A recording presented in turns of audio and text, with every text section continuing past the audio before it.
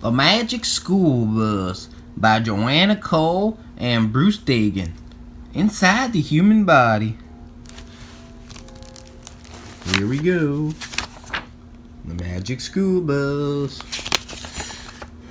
To Craig from Joanna and Brice. Aww. We're gonna learn about ourselves. This should interest you, Arnold. My favorite herbivore. My favorite carnivore. I can't take the pressure. My favorite omnivore.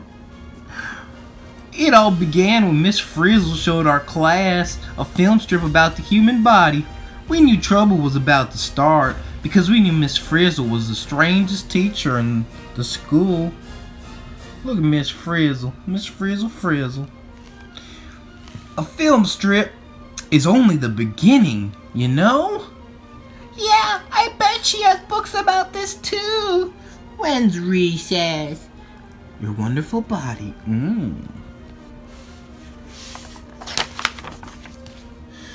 Your Body is Made of Cells by Rachel. Your body seems to be all one piece, but actually it is made of trillions of tiny pieces called cells. My body is made of trillions of cells. So is mine, no.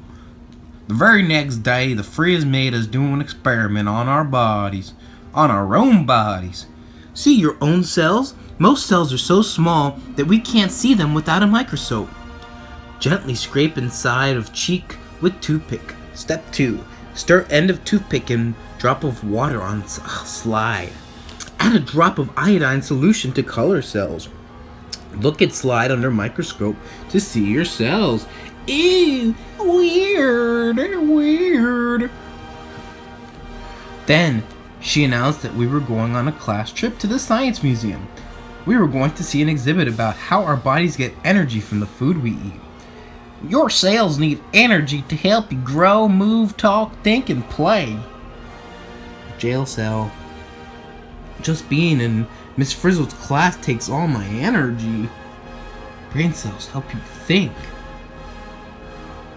Different kinds of cells have different jobs. Lung cells help you breathe. Muscle cells help you move.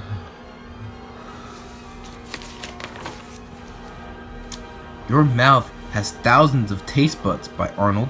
Different parts of the mouth have taste buds that are best at detecting different flavors. New research shows that the taste buds are arranged like this: bitter, sour, salt, sweet. Did you know the middle of your tongue has no taste buds?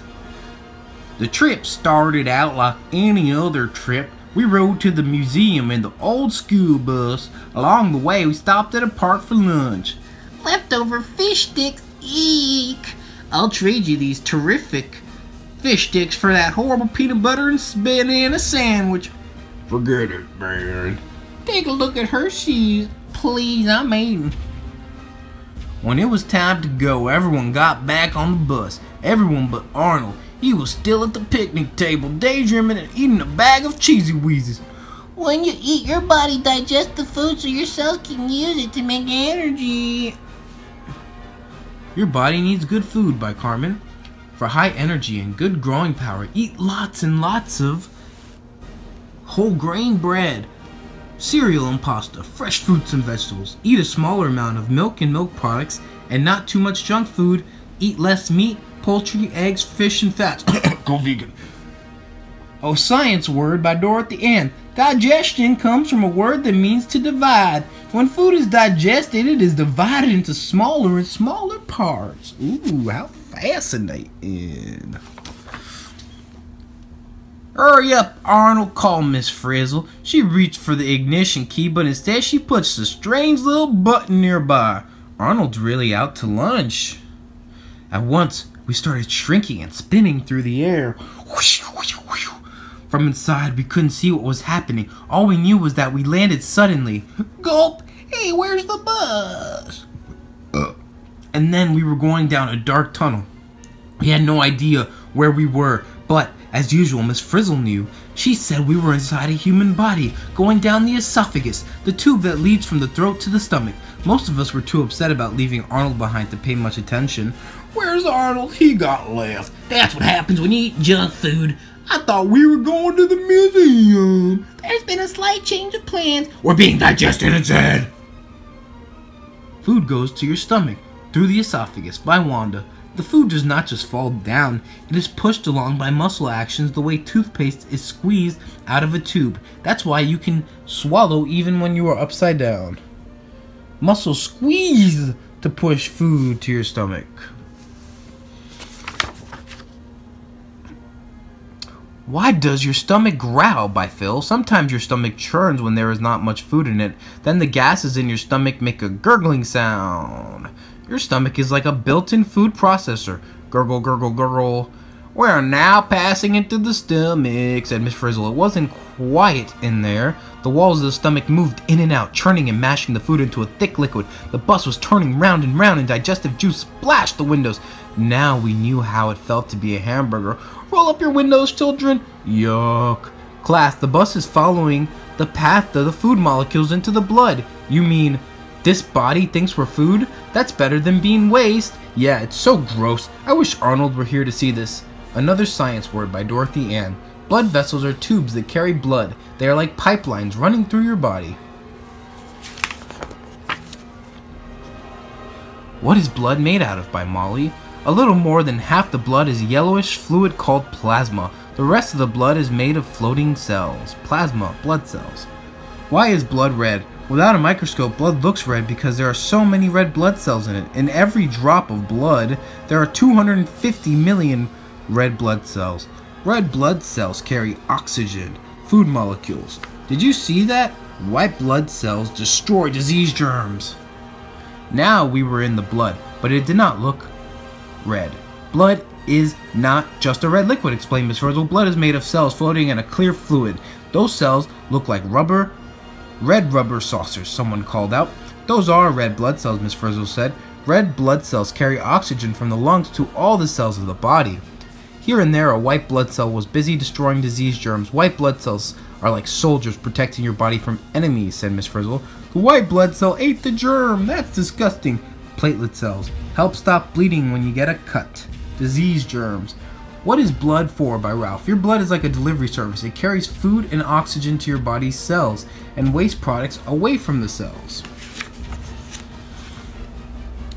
That white blood cell must think the school bus is a germ. Well, the bus is pretty dirty.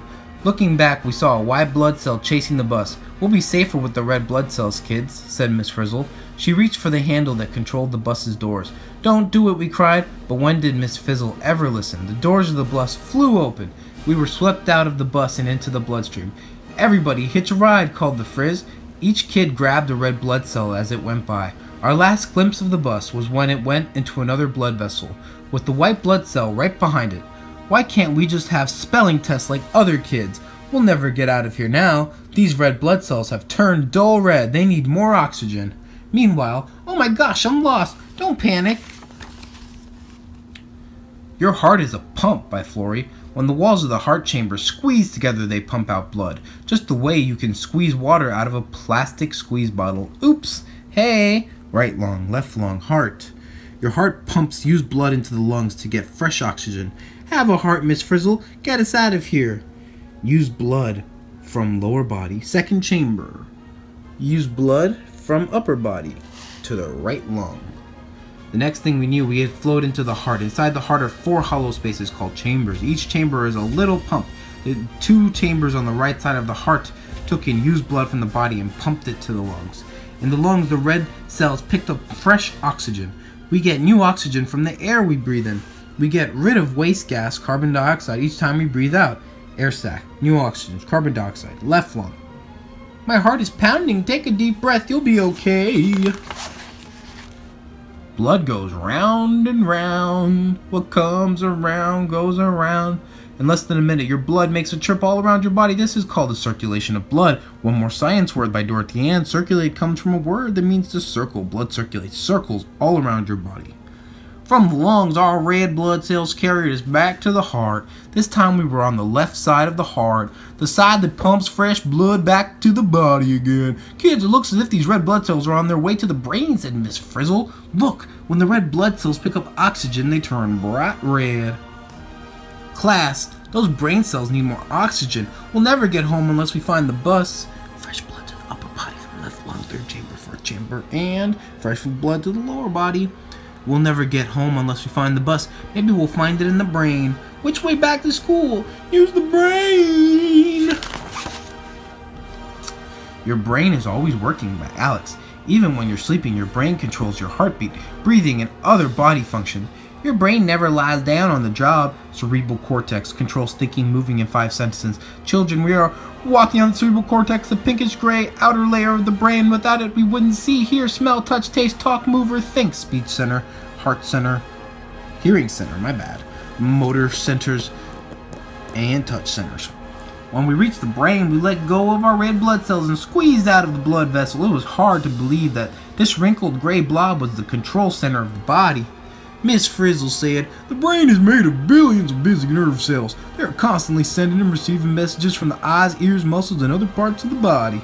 Do you think we'll be smarter after this? I hope so." Vision center. Cerebellum helps you keep your balance, helps muscles work together. Brainstem controls body functions like heartbeat and breathing. Where's the bus? Let's see, Miss Frizzle was driving that way to the museum, so our school must be this way. Good thinking. If You Want to Move a Muscle by Amanda Jane.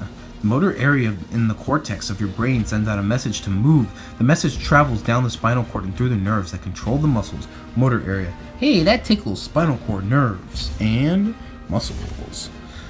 We left the head by climbing down the bones of the spine. Inside the bones was the spinal cord, a thick bundle of nerve cells stretching from the brain. Smaller bundles of nerve cells branched out from each side of the spinal cord. These carried nerve messages to all parts of the body.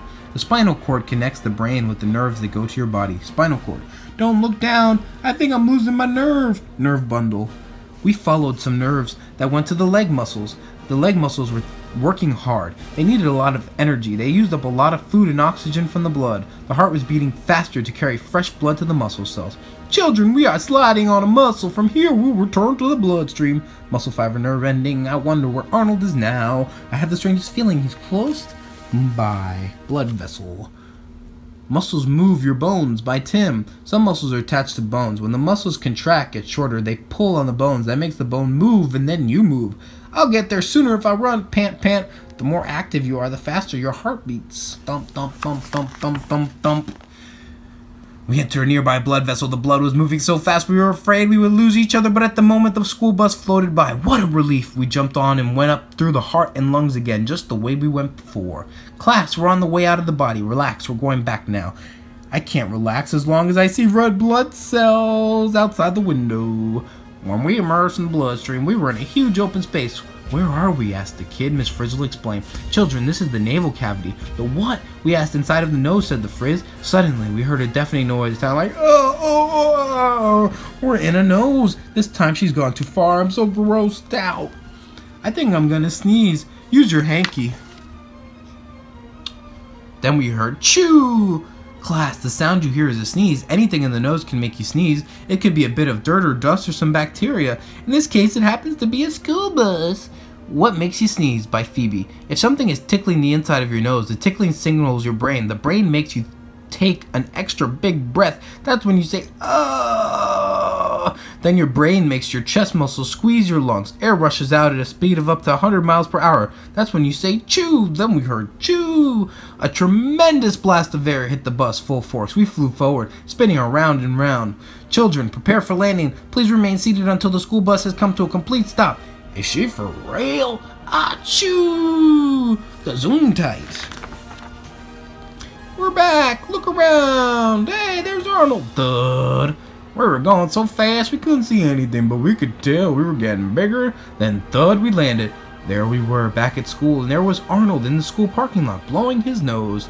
Arnold, we said, the trip was amazing. You should have been there. Where were you? Back in the classroom, it was business as usual. Miss Frizzle made us draw a chart of the human body for the bulletin board. The kidneys clean your blood and make urine. The bladder stores urine. The liver stores vitamins and destroys poisons. It also makes bile, a fluid that helps digest fatty foods. Brain, spine, esophagus, nose, windpipe, lungs, liver, gallbladder, blood vessel, nerve, heart, stomach, small intestine, large intestine, muscle, bone. Can we slip these kidney In behind the intestines. Kidneys, liver, I guess we didn't have time to go there. Thank goodness. What a trip. I'd like to go to the lungs again. I'd rather go to Hawaii. Hey.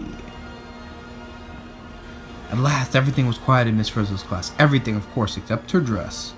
My favorite organ, the full stomach. The nose. It's a front runner. Red blood cells are cute. I love my ears. Keep them clean, my lungs. Don't give her any ideas. She must buy her clothes in outer space.